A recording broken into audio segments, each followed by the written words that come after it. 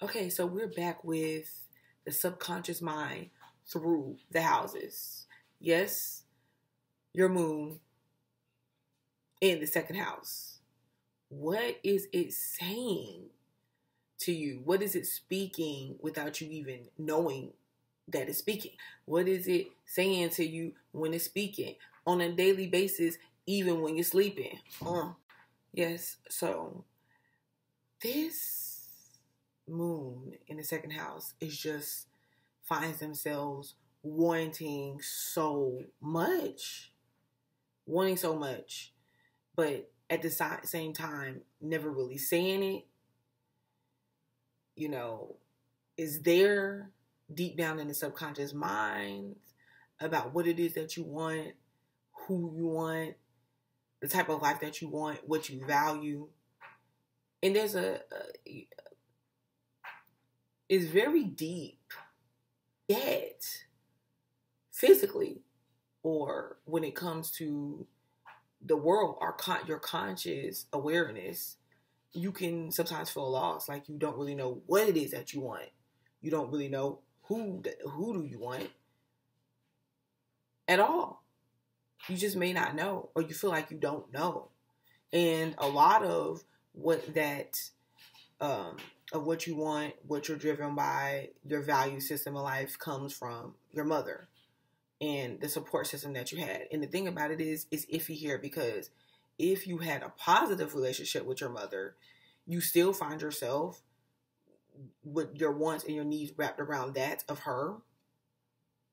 And what she believes, her beliefs around what you should want and value. However, if you had a negative relationship with your mother, you can unconsciously project that to others, like the negative interactions and the negative impacts of your mother to others. Okay? Now, each sign is going to also matter. Now, I did the moon sign through the other planets. It's on my channel. You should go check it out. But still, here, for some reason, the moon in the second house always settles, or finds it easier to just settle for what others want. And like, you can go through life doing this, and then you get up to a certain age when someone really lets you down, or you have some type of awakening to where you realize, like, it's like you woke up out of a deep sleep, like, what's been happening, like, wow, I don't really have what I want. This isn't what I want. Not really understanding that the problem is you're not properly identifying what you want, your needs. You're not putting any boundaries up or structurizing your the value within yourself, so that you can manifest it in reality, therefore having what you want. Because remember, we're constantly attracting in what we want, and then, saying what we don't want through our actions. Okay? You got to bring your subconscious mind to play here. It's like you hide behind something.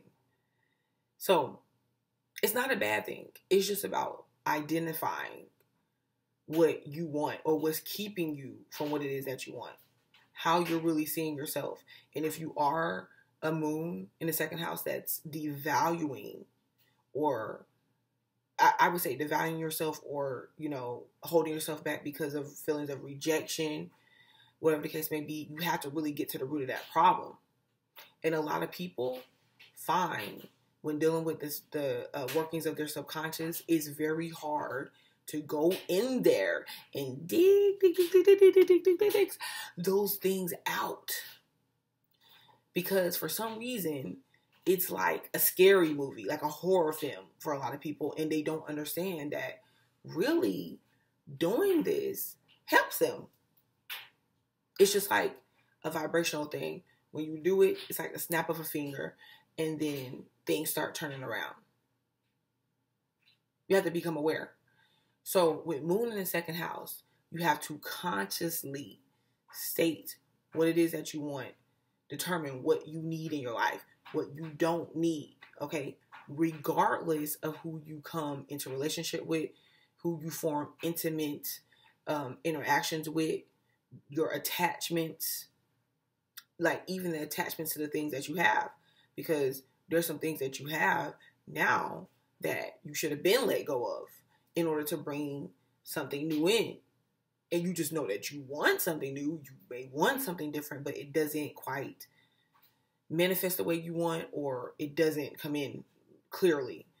You know, a lot of people with Moon in the second house, they're unclear of why this is happening because they're unclear with themselves and what's going on in their minds, the subconscious minds.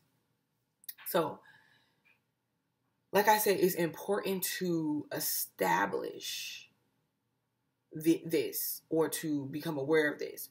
What is it that you want? What do you need in your life? What you no longer need in your life? And you have to actually do this in a very practical way.